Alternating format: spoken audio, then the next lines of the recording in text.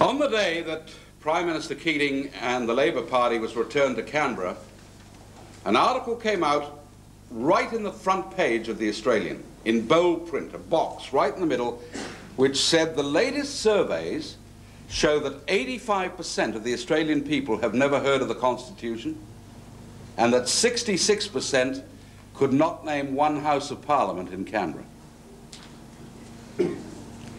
Which means that we have raised at least 25 years of school leavers who've never heard anything about their own system and don't know how it works. And when you've got that type of environment, you can sell anything because nobody knows what it is that's being lost. This is a simplified version, but this is what we used to teach our kids round about the age of 14 in a series of books called Civics, the best of which was written by a West Australian by the name of Professor Walter Murdoch, which I think came out in 1920. Every child leaving school knew exactly how the system worked, how the Senate worked, how the parliamentary system worked, what the Constitution said. They had a working knowledge of their own system. So we're going to go through this. And you'll notice up at the top, obviously, is the Crown, about which there's all this argument. And the first thing I think we need to say about the Crown is that it is in the Crown's name that the title deeds of Australia are held. Your little home, your property, your business, the states, the Commonwealth, all the land in Australia is held under the name of the Crown according to the Constitution. The second point that needs to be said is that when Federation occurred, title deeds never went to Canberra. They were left in the hands of the state governments. They have nothing to do with Mr. Keating under the Constitution. If he's trying to move in now, it is under a provision that is not within the written rules that the people agreed on. Now, what basically we've had in the Mabo decision is a breathtaking change about a case which has been taken before them about 6 or 7 times. And the latest decision, which split the High Court, I might tell you, was that the Crown was no longer in charge of the title deeds. It reverted to the original owners, the Aboriginal people. Don't construe this as an attack on Aboriginal people. It's not. It is simply a statement of the legal position, which raises some enormous points, because we've now been thrust into a debate on the terms of tenancy. The legal position is that non-Aborigines are the tenants of a land owned by the Aboriginal people, and some agreement must be reached between owners and tenants. Who will make that agreement? Mr. Keating would like to make it, and according to his statement, which came out just the other day, he is going to impose his decision over the states. That was the front page article in the Australian. PM plans to impose Mabo law on the states. There's only one problem with that any decision that is made must ultimately be ratified by a court of appeal. And according to the Constitution of Australia, the final court of appeal now is the High Court. It used to be the Privy Council, which was a Commonwealth court that could hear the final appeal if it was necessary, which the Labour Party removed under the argument that we should have the final court of appeal here in Australia. And there's a lot of justification for saying that is so. But the latest decision has brought into being another court of appeal which is outside Australia, and that is the World Court in the United Nations. Because in 1987, the head of the Aboriginal Legal Service in New South Wales, Mr. Paul Coe, who incidentally is the man who has filed a claim for 1/3 of New South Wales just recently, took a case to the World Court, or tried to get a case before the World Court in the United Nations. Would they adjudicate over land rights? And the World Court said, no, we cannot do that. It's not in our province, because your High Court in Australia says that you're not the original owners. That there was something called terra nullius. In other words, there was no organized system in the nation at the time that Captain Cook arrived. But the High Court has now reversed that decision, which means that the World Court, under an international convention on this issue, which is the International Convention on the Right of Indigenous People, can adjudicate and is in a position to adjudicate on any matter regarding land rights in Australia. So even if finally there is some agreement between groups of Aborigines and other groups on land tenure, there is no saying that the World Court will necessarily agree with that. They can overrule anything Mr. Keating happens to want or Mr. Court happens to want. It's raised huge issues. Issues which I might say many Aboriginal people do not want to deal with. Witness the tribal elder here in your own state who recently said, look, we're filing far too many sacred sites. Many of them are not sacred sites. The Department of Aboriginal Affairs has gone mad. You might have seen that in the paper. And at many of the meetings I speak to, the Aboriginal people said, we don't want to be put in this position. We're being used as pawns. Many of them will tell you that. But then there is another thing that we need to think about. If you go back to this document and look at the preamble, and this is the year 1900 when we all formed federation, it says this: whereas the people of New South Wales, Victoria, South Australia, Queensland and Tasmania, humbly relying on the blessing of Almighty God, have agreed to unite in one indissoluble federal commonwealth under the Crown. That was the opening statement. There were a number of different colonies which already had their own parliaments, already had their own flags, agreed to pass some of their powers across to a new government that was going to be started in Canberra. West Australia is not included in that list, because at the time of federation, West Australia hung back. They weren't sure if they wanted to be in it. They came in shortly afterwards. But by that time, the words had been affixed and they weren't actually included in it. That does not mean that you're not part of federation. You are. But that was just the technicalities of what happened. You had a referendum in this state in the 30s about whether you should pull out of Australia, which was carried by a big majority of West Australians. The only reason you didn't do it was because somebody pointed out that when you'd come in, you'd agreed to unite in one indissoluble commonwealth under the Crown. Indissoluble means it cannot be broken. The only way it could have been broken was by a physical rebellion, if you want to put it that way, and the West Australians weren't going to do that. So the thing was allowed to lapse. But it seems to me the key is that that indissoluble federal commonwealth is only a reality if you read the next three words which says under the Crown. What happens if the Commonwealth is no longer under the Crown? Is that valid or not? Let us suppose that the West Australian government now took a case to Australia's High Court which said this: according to the very ruling that you have made in the Mabo decision, those words under the Crown no longer apply, which invalidates the preamble to the Constitution and therefore allows us to take the option of reverting to our original position before federation took place. How would the High Court answer that? I can't tell you this because at the moment it's obviously hypothetical, but I'd have thought there's a legal case there somewhere. In other words, we've got the ingredients in this situation for incredible conflict, which I pray does not take place, but we need to be conscious of what is involved. Well, let's go on from there. That was the first thing. The Crown is the body which up till now has held in trust our title deeds, freehold or leasehold or crown land or whatever it happens to be. And out of that we then evolved a system which is very unique and can only be found in certain parts of the world, which is based on three pillars.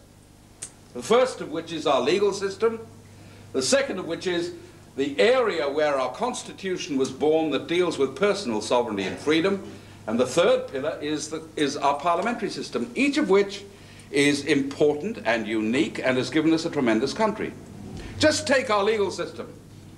Until quite recently, we had a system of common law.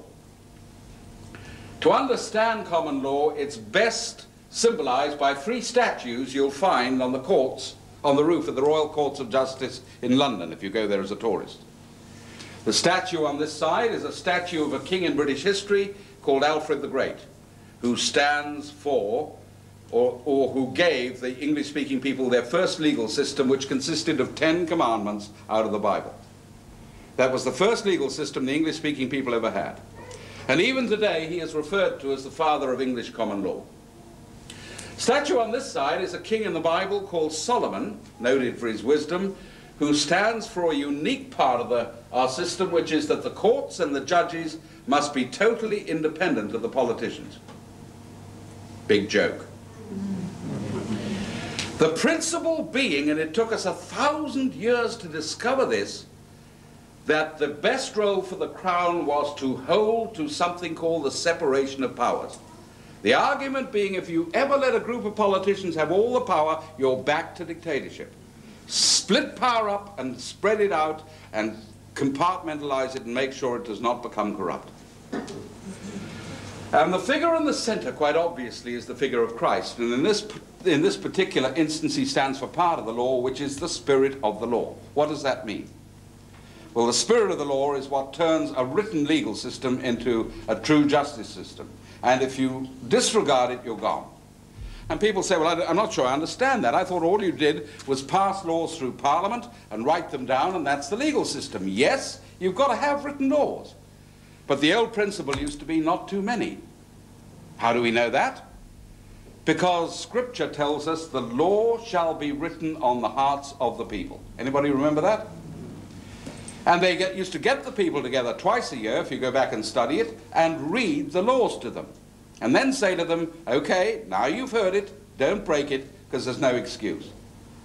But what do you do when you get to our situation where we've got over 3 million laws, which apparently are not enough, because we're increasing them at the rate of 2 acts of Parliament and 5 regulations every 24 hours. Day in, day out, day in, day out. Nobody knows how to stop it. No lawyer understands it. No politician even reads the bills that are passed now. They're going through too fast. The thing has become so top-heavy that we're in danger of being crushed by law. The spirit of the law is the ingredient we're now losing, and it works like this. Imagine 2 people brought before a judge on a charge of murder, the worst crime of all. If you're going to go by the written law, you simply pick up the book and you go through until you find him for murder. Used to be hanged by the neck until you're dead. Now it is a few years in jail. Been watered down, but nevertheless appalling. Are you going to give every murder the same penalty? If you go by the written law, you've got to do that. But the judge can bring into the court a whole realm of things that come under the spirit of the law. He can take into account extenuating circumstances. He can take into account provocation. He can take into account motive. He can take into account all the range of things. It happens these 2 murders are different. One man has premeditated his crime, selected a victim, murdered him for profit. The other one, in the heat of the moment, has hit somebody over the head, perhaps for a fair reason. He might have been defending his wife and kids, and he's hit this character too hard and he's got a corpse on his hands. It's murder, all right. But do you give them both the same sentence? The written law says yes. The spirit of the law says different penalties for different degrees. So, taking into account pre-planning, motive, premeditation, provocation, this one's going to get a much tougher penalty than that one from the judge. How do you write that in a book when every case is different? So to get a fair justice system, you need 3 things. Everybody with access to it, instead of just for the rich. 2, you've got to have a small number of written laws so that everybody understands what they are. And 3, the spirit of the law is what turns it into justice. And we're losing the whole thing. The first principle being the courts and the judges must be independent of the politicians, and people say, look at the Fitzgerald inquiry in Queensland. Look at WA Inc. Look at the National Crime Authority. Look at what happened in South Australia. Look at Victoria or New South Wales. There was a time it would never have happened because the Australian people would never have stood for that. The church leaders would have spoke out, ordinary people would have complained, but as we produced generation after generation didn't know the principles, we lost it. And now the game is, as soon as you get into politics, you try and get your mates into the courts. so that they will bring down judgments that favour your political programme, and you politicise the whole thing and lost the point.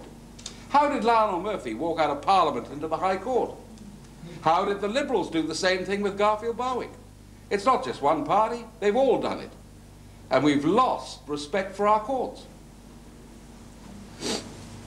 Second principle comes under the onus of proof. You'll find this hard to believe. There was a time where in Australia you were innocent until proven guilty. Anybody remember that in the old days? It's just about gone now. The reason we took that came from the Christian faith. There are large areas of the world have the opposite. You are guilty until you can establish your innocence. It's called Napoleonic or Roman law, and you'll find it right through the Islamic world. You'll find it in Russia. You'll find it in Latin America. Ours came from the idea that the individual drew his liberties and freedoms from God and not from the state, and you couldn't just take them away without a valid reason. Onus and proof. Out of this came the Act Habeas Corpus 1604 that said you couldn't be held in jail without fair trial. Within a set period of time. It's part of Australian law, although it was passed in Britain. We've got people in New South Wales, I don't know what the situation is here, have been in jail 2.5 years waiting to get to court. What happens if they're innocent? You just say, sorry, old chap, bad luck. And the last principle, and this is to me the most important, there had to be a minimum of 2 witnesses would come into court to give evidence against the accused person, so the accused person knew who was accusing him and could defend himself and cross-examine his accusers and in a case establish his innocence if he could. And that was to get rid of a diabolical type of law that is now coming back into Australia, largely from the United Nations, always sold with high-sounding names. The new human rights legislation against discrimination, human rights material against sex abuse, human rights material in defense of the rights of the child. And people think that sounds marvelous until you find out what it means. What it means is this, that you can get a phone call on Monday morning. Is that Mr. Smith? A complaint has been lodged that you are a racist, or you sexually molested somebody. So you will appear before our commission on Monday morning down at such and such an address in Perth or Brisbane. Oh, am I being charged with a crime? No, not at this stage. Well, if I'm not being charged with a crime, I don't think I'll come, thank you very much. I'm not obliged to unless I'm being charged with a crime. Well, you might think that, but if you don't get there on that time, $5,000 fine or 6 months inside. Oh, well, I think I will come then. Can I bring my lawyer? No, you're not allowed legal defense because this isn't actually a trial. Could you tell me who accused me? Who made the allegation? Sorry, you're not entitled to know that. So you turn up without any idea what this is all about, no legal representation, and they start cross-examining you.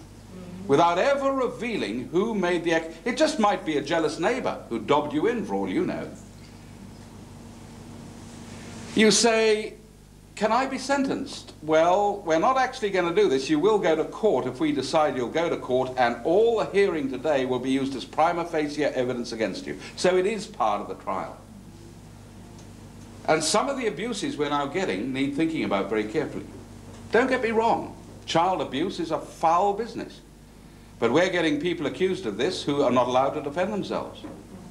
Take the case of 2 parents they had in Adelaide not so long ago who came home and discovered their 15-year-old daughter was missing.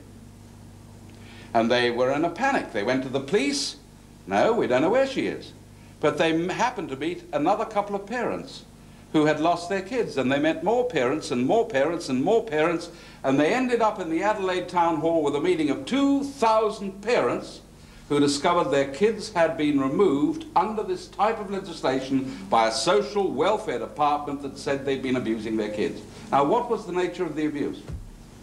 These parents had told their 15-year-old daughter she was to be home by midnight, which I would have thought was a bit late. And she had discovered in a lesson at school that that was an infringement of her rights and could complain and was immediately taken away from her parents. They were not even informed this had happened or where she had been taken, and were never told. There was such a backlash, 60 Minutes did a program on the situation in South Australia, that finally the government backed off a bit. The legislation is still there. And it's happening in a number of fields. The couple here in Perth, who were taken before the Human Rights Commission by a young girl they sacked on the grounds that she had been sacked because she was 4 weeks pregnant. And so they had to go and they had to prove they didn't even know she was pregnant, and she had been dismissed because she couldn't do the job. And finally the court agreed that was the truth. But it had cost them $30,000 to prove it, which was never refunded to them.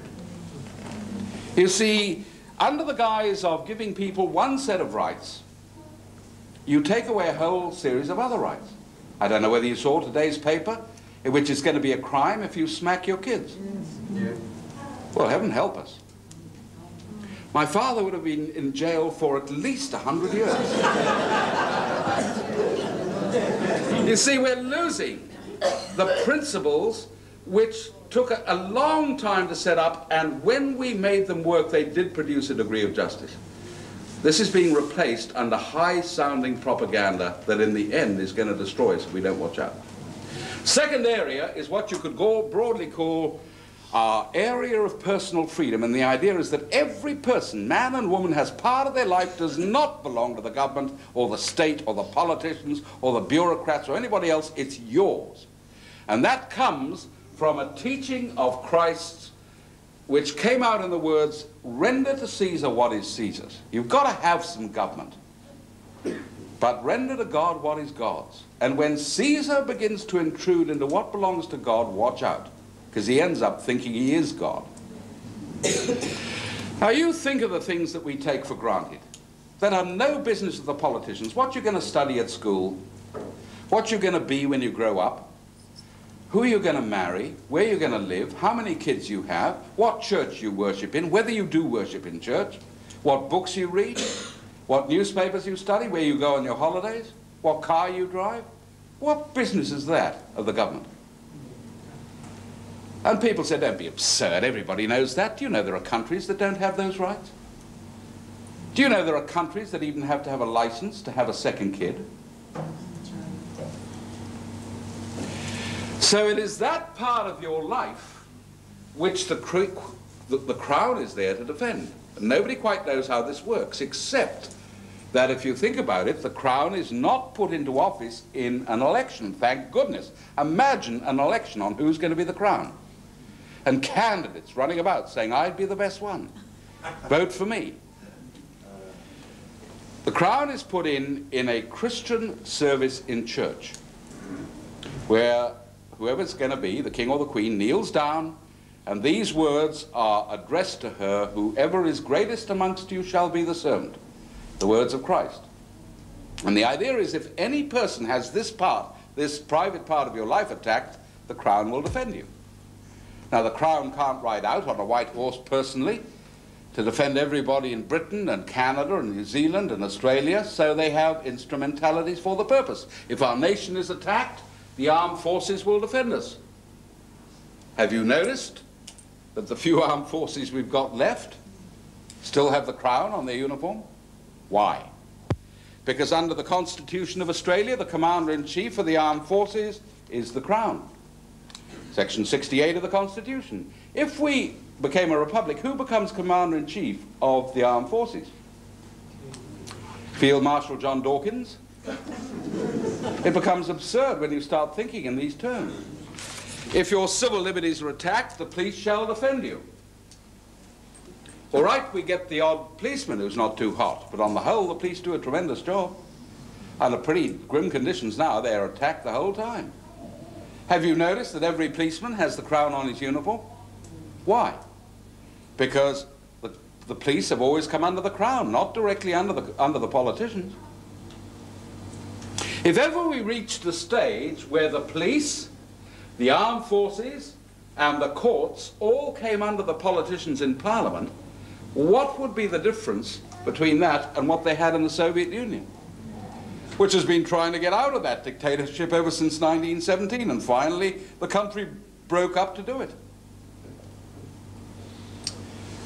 And the third area is our Parliament, where instead of just voting a group of politicians in and saying, right, you've got 3 years, go for your life, We say to our politicians, or we used to say, you remember you are the servants of the people and our representatives, answerable directly to us, not to your party whip or anybody else. You are answerable to the people who pay you, and you're supposed to represent their policies in Parliament. That's why you're a representative. And so we gave them a constitution that belongs to us, not to them.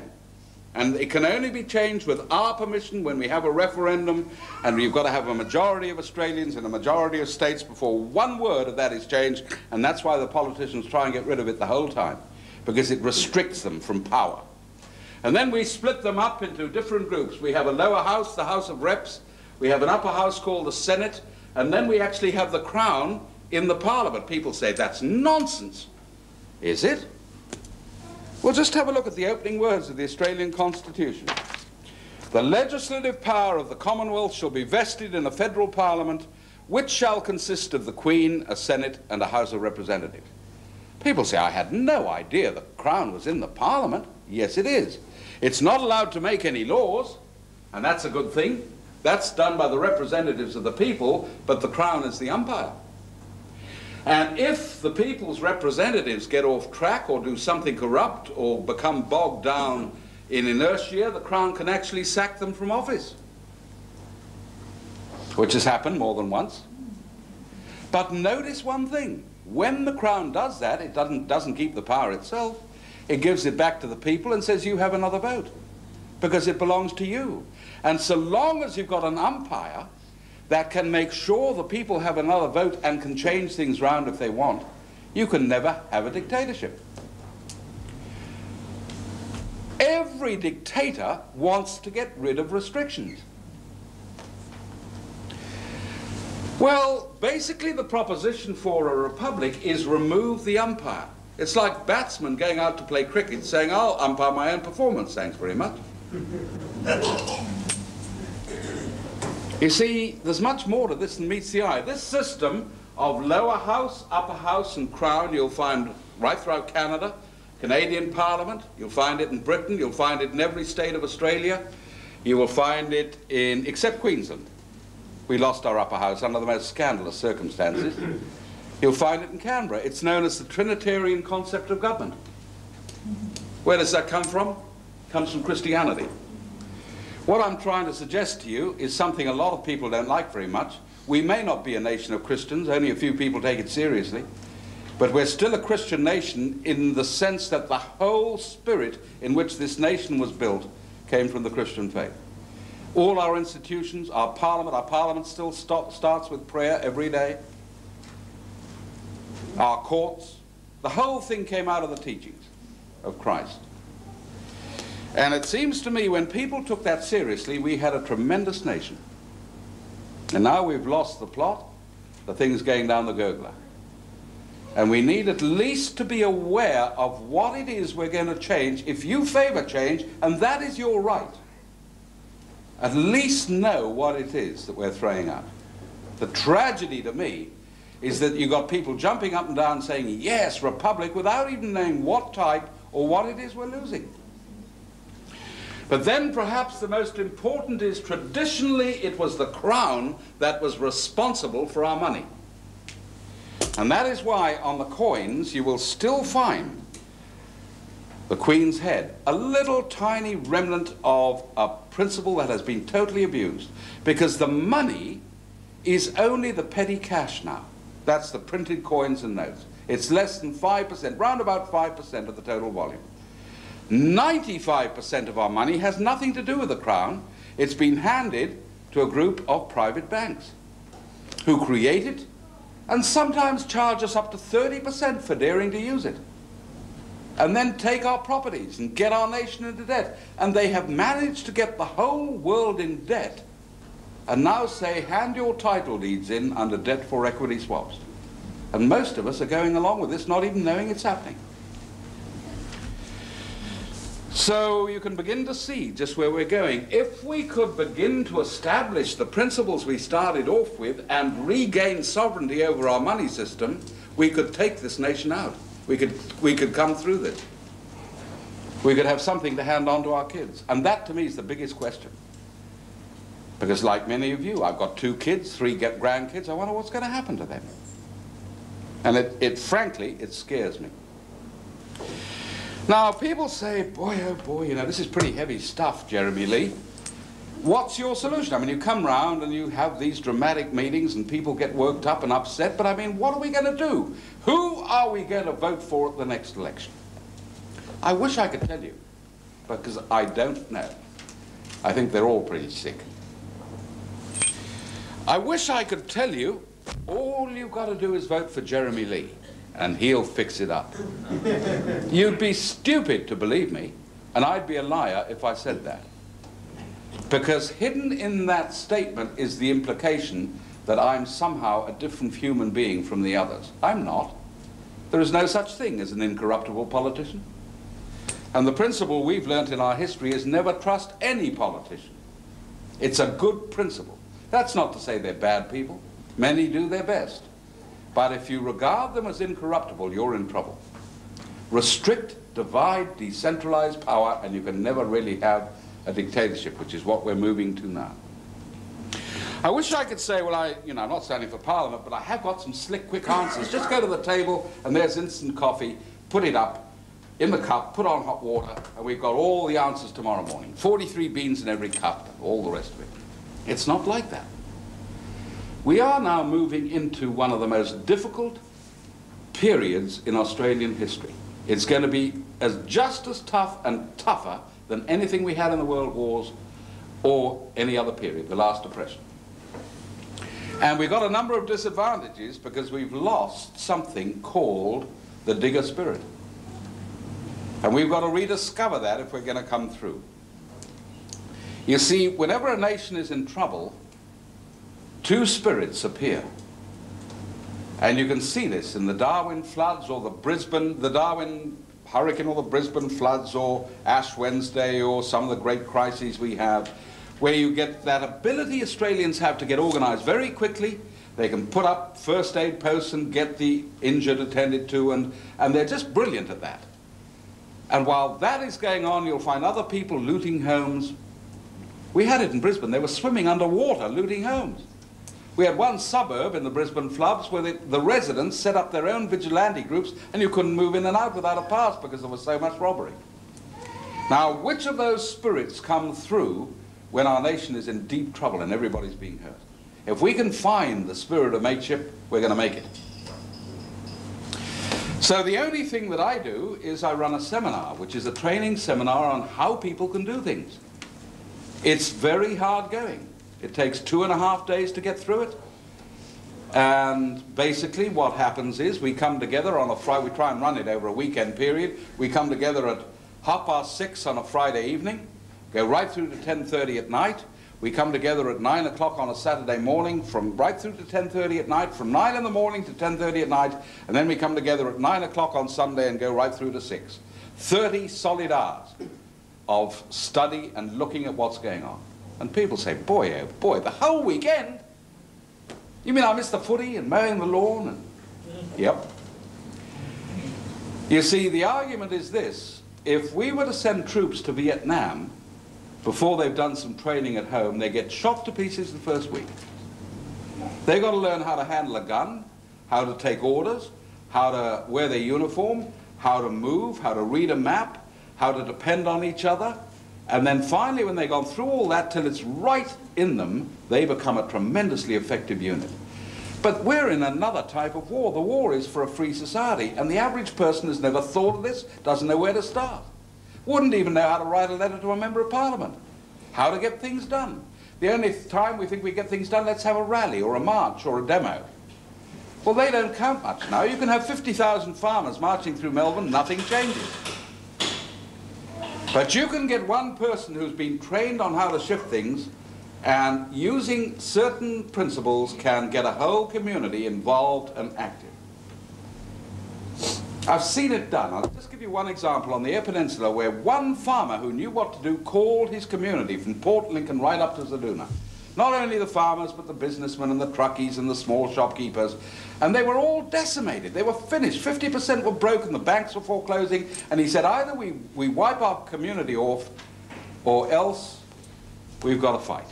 Do we want to fight? Yeah. Are we prepared to fight for each other? Yeah. Are you prepared to fight for the person you don't like? Well, that really slowed them up. So they had a meeting in the Streaky Bay Hall, packed out, massive big country hall, and the chairman said to them that night, if you've got anything against anybody, get it out now and let's clean it up. And they had blood all over the floor for about 5 hours. There were farmers who hadn't talked for 3 years. There were businessmen who hadn't been paid a bill by old Joe and they still resented it. There were women who passed each other in the supermarket and never spoke. There was somebody who thought that Alf's son was a dole bludger and somebody else drank too much in the park. You know, all that stuff. And it went on and on and on, and 1:30 in the morning, finally they said, all right, it's all cleaned up, let's shake hands. And from here on, we stick to each other like glue. And the chairman said that night to the audience, he said, I don't know whether you've thought about it, but what we've had is a demonstration of the second commandment. You've got to love your neighbor as your friend, as yourself. We had it in the Depression. It was just called the helping hand, and everybody helped each other through the crisis. Today we're hoping the next door business or the next door farm goes broke to make it better for us. It's a new spirit in Australia of envy and malice and fear and jealousy. We don't help each other. We don't talk to each other. We've got to build that before we're going to change anything. The boss is the enemy of the worker. And you know, from that moment on, that community is stuck together and has not had one bank foreclosure in 2 years. Because the bank knows every time they want to put somebody into bankruptcy, they don't just take on an individual, they take on the whole community. So the banks actually come and ask permission if it's okay we foreclose on Bill, because really he can't pay. And they say, well, let's go and ask Bill, and if Bill wants to stay, he stays. And they get debt written off, and they get conditions down to the point where Bill's got a chance. You can't do it on your own. We need each other. So we go through that. The first evening, Friday evening, we simply deal with all that history that our kids have never learned. How Australia was put together, how the nation worked, how we got our constitution, what it means. We go through the question of what is freedom. Nobody's thought of that. An alien stops you in the street from Mars and comes out like a robot. What is freedom? How would you answer that? Would you say freedom is to do everything you want? Or freedom is to break all the laws? Or freedom is to do your own thing? What is freedom? The only time you know about freedom is when you haven't got it. We then have a look at what's happened in 23 previous civilizations that have collapsed and why they collapsed. Every one with the same things that are happening in our society today. I might tell you, even down to the feminist movement, the drug problem, the huge growth in homosexuality, it all happened in Rome. And the fact that men became effeminate, which is the worst of the whole lot. And this is happening to Australians. Men are becoming wimps. Women are becoming tougher.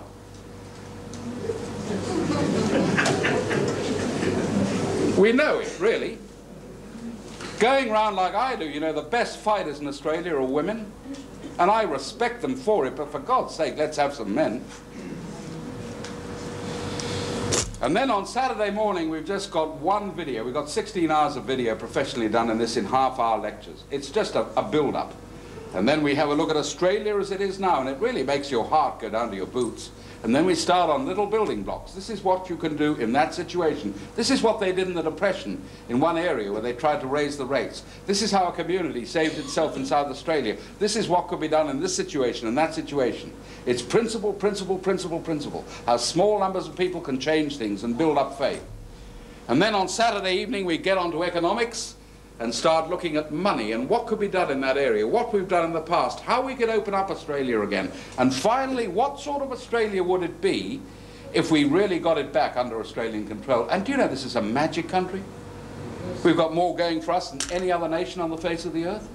More minerals, more food, more clothing, more energy, more natural gas, more coal. 92 out of 94 minerals known to mankind. There is not a nation on earth can touch us, and we're just letting it go. And we show how we've got to get our kids back on side, we've got to get men and women fighting alongside each other instead of against each other.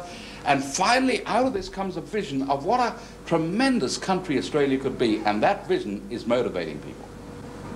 It would mean you've got to give up your whole weekend. You'd only just get back on deck in time for work on Monday morning. But the people we're getting through this, we've been running it 2 years, are beginning to do some excellent things because they know how things work. And my final word before I sit down and give you a go is to say this. Even with all these ideas of organization and what could be done, unless we get back to some sort of spiritual foundations and values in this country, we might as well give it away. Because there has never been a successful nation anywhere in the world that had not got some agreement on right and wrong and the rules by which we live. And that's what we're missing. We're all confused. And basically those are spiritual things. Now it happens, and I'm simply talking history, I'm not trying to evangelize you or preach to you. It just happens that the whole of this nation that we've got, which even today with all its problems is still a tremendous nation. You don't find Australians rowing across to Vietnam as refugees. They still want to come here because we've got something. all this build-up, which you'll find right throughout Europe and North America, came out of the teachings of one person who lived 2,000 years ago on Earth for a very brief period.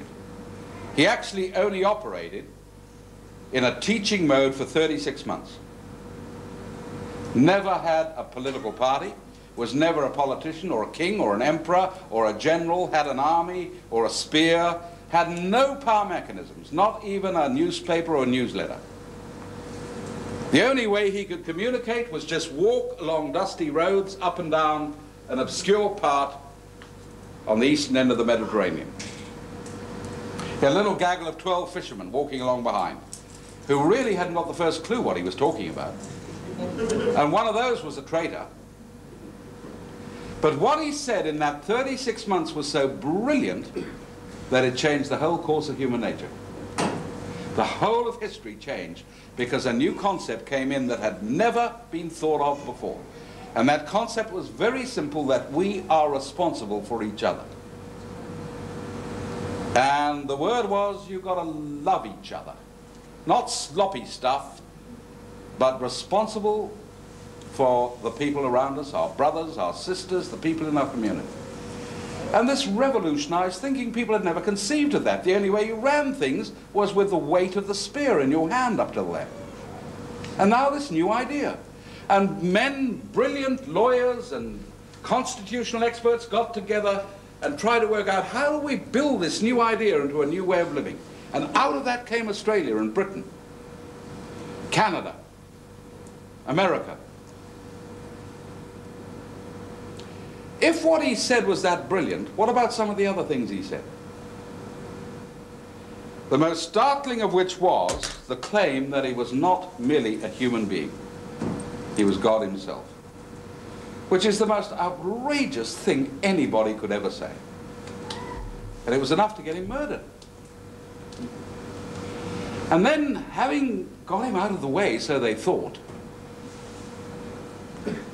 this stark, raving person who said things like that, hundreds of people said they saw him alive again. And not only that, but because it was so absolutely mind-blowing, they had to touch him to make sure he was there. He was there all right.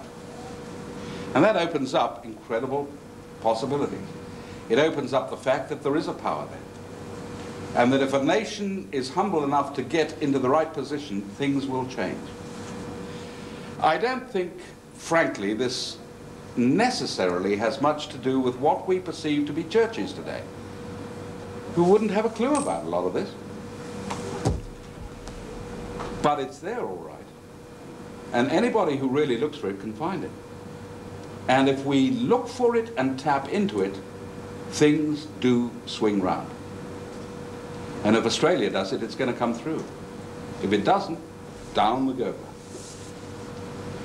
And we've got to get started if we want anything for our children at all, because we haven't got very much time. Thank you.